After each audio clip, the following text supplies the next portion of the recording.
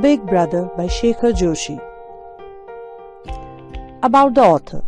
Shekhar Joshi was born in 1939, is a contemporary author who writes primarily in Hindi. Hailing from the Kumaon region of Uttarakhand, he skillfully captures the flavor of the region, its culture, traditions and lifestyles in his works. His best-known stories are Daju, Big Brother, and Kosi Ka Ghatwar, The Miller of Kosi. Daju also has been made into children's film by the Children's Film Society of India. Most of his writings have been translated into English, Russian, Czech, Polish and Japanese. Now the story of a big brother. Before I start the explanation, I would like to give you a little bit of introduction, children.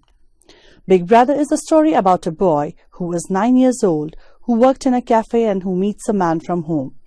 He is happy and excited. Soon, the friendliness of the young boy seems intrusive to the man, and over-friendliness sometimes becomes irritating. So let's see who comes out to be the better person in the story, the young boy or a man. The story starts like this. Jagdish Babu, who saw him for the first time at the small cafe with a large signboard in the marketplace. The boy had a fair complexion, sparkling eyes, golden brown hair, and an unusual smooth liveliness in his movements, like a drop of water sliding along the leaf of lotus. When Jagdish Babu entered the cafe, the boy was removing some plates from a table, and by the time Jagdish Babu had seated himself at a corner table, the boy was already standing in front of him. He looked as though he had been waiting for hours for a person to sit in that seat. The boy said nothing. He just bowed little bit, showed respect, and he just smiled. While he was waiting for the order of a cup of tea, he smiled again and he went off, and then returned with the tea in the twinkling of an eye. Jagdish Babu had come from a distant region. He had come from a far-off region and was alone, and he was feeling little bit aloof and alone in the marketplace, and in the clamor of the cafe, everything seemed unrelated to himself. So it was very difficult for him to adjust to the new environment. Maybe after living for a while and growing used to it, he would start feeling some intimacy in the surroundings. But today, the place seemed alien.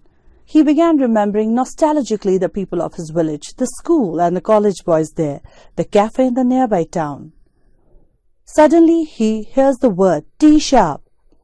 In the boy's pronunciation of Saab, he sensed something familiar which he had been missing. He just started to follow up the speculation and he asked his name. "What is your name?" He says, "Madan." "Very well, Madan. Where are you from?" "I'm from the hills, Babuji. There are hundreds of hill places. Abu, Darjeeling, Mussoorie, Shimla, Almora. Which hill is your village in?" "Almora, Shab," he said with a smile. "Which village in Almora?" he persisted. The boy hesitated and he was embarrassed by the strange name of the village, and he just answered unclearly, evasively, "Oh, it's far away, Shab. It must be 15 or 20 miles from Almora." Jagdish Babu again insisted and asked him, "What is the name of the village?" He says, "Dotial Gaon," just responded shyly. The expression of the loneliness vanished from Jagdish Babu's face, and he smiled and he was overjoyed that the boy is from the same village which Jagdish Babu hailed from. The boy almost dropped his tray with delight. He stood there speechless and dazzled, as though trying to recall his past, and he was just taken down the memory lane. The past, the village, high mountains, a stream, mother, father, older sister, big brother. So the boy was just taken down the memory lane. He said he could see the shadow of a big brother in Jagdish Babu. Mother, no father, no elder sister, no younger sister, but yes, a big brother. And he says he gives him a name, Daju. So within few days, the gap of this unfamiliarity between Madan and Jagdish Babu had disappeared. As soon as the gentleman sat down, Madan would call out, "Greetings, Daju. Daju, it's very cold today. Daju, will it snow here today? Daju, you didn't eat much yesterday." So it was a kind of showing the informality between the two people. And he had become very much adjusting with the person. Then from same direction would come a cry of a boy. Madan would be there even before the echo of the call could be heard. "Bring me some water right away, Daju." Madan would call out, repeating the word Daju with the eagerness and affection of a mother embracing her son after a long separation. So here we can say that this Madan, a small boy, a young boy of 9 years old, felt very much close comfort relationship with a with this gentleman, Jagdish Babu. After some time, what happened? Jagdish Babu's loneliness disappeared. And now not only the marketplace, the cafe, but the city itself was like home to him. So Madan's constant cry of this Daju ringing out from all over the room, it was no longer pleasing him. And he was getting a little bit annoyed with calling him again and again Daju and Daju. Madan, come here, coming Daju. This repetition of the word Daju aroused the boisterous temperament in Jagdish Babu. The thin thread of intimacy could not stand the strong pull of ego. Shall I bring tea, Daju? No tea, but what is this Daju, Daju? You keep on shouting all the time. Please have some respect for the person's prestige. Jagdish Babu, flushed with anger, had no control over his words. Nor did he stop to wonder whether Madan would know the meaning of prestige. But Madan, even with no explanation, he understood everything. He was very clever. Working in a cafe at this tender age, he could understand the small sensitive issues. So he took it very seriously and he took it to his heart. Having made the excuse of a headache to the manager, Madan sat in his small room. In his situation, far from home, his display of intimacy towards Jagdish Babu had been perfectly natural.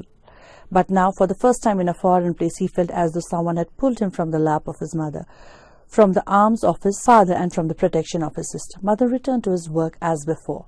The next day, when heading for the cafe, Jagdish Babu, he met his childhood friend whose name was Hemant.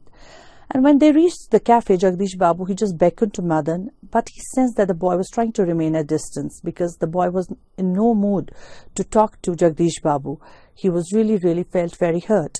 On the second call, Madan, he finally came over, and today the smile was not there. Neither he called him Daju, nor he responded to him. He just said, what I can bring. What can I bring? Jagdish Babu himself had to speak up. 2 teas, 2 omelets. Even then, instead of replying right away, Daju, he said right away, Shab, and then left as though the man were a stranger. So he showed that they did not know each other. The boy showed the other man, Hemant, that this Madan, he did not know the Jagdish Babu. Even then, instead of replying right away, perhaps a hill boy, Hemant speculated. Yes, muttered Jagdish Babu, changed the subject. Madan brought the tea, and he again Hemant asked him his name. He was trying to be friendly. For a few minutes, silence engulfed the table. Jagdish Babu lowered his eyes and they were centered on the cup of tea. Memories just swam before Madan's eyes, and he started recalling that how Jagdish Babu entered the cafe one day and how they got to know each other, how his name was replaced by Daju instead of Jagdish Babu, and how he used to take care of him, how he used to talk to him. So he was really just going all those memories. Jagdish Babu raised his eyes. He felt that Madan was about to erupt like a volcano. What's your name? Hemant repeated. Sharp, they call me boy. So he did not reveal to him that they were already known to each other. He did not reveal to him that I used to call him Daju, or he used to call me the small little brother. But he said that they just call me boy. And he said it, and quickly he walked away. Silly fellow, Hemant. He got the impression that this boy is really silly, just taking a sip of tea, and he said that this boy could not remember his name. It's really strange. So the message of the story tells us that we as human beings should not be judgmental about others. We should never be arrogant. We should value our relationships, and we should really care for each other. We should never hurt others' emotions. We should always care for others' feelings and emotions, because life is short, full of difficulties. But we should always remember that we all are human beings, and we should understand and respect each other. Thank you.